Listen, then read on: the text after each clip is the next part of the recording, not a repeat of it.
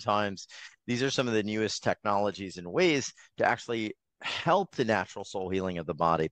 One of the things that you've uncovered that I knew nothing about, we all know about frequency. We know about energy waves. We know about how frequencies can make you sick, how frequencies can disrupt your sleep, how they can make your body feel hyper stressed, like 5G and other things. But I'd never heard of a frequency wave that you mentioned called terahertz waves. What are terahertz waves? And I know you may be sharing some slides or some illustrations to help us really understand this, because this is going to be brand new to a lot of people, including me.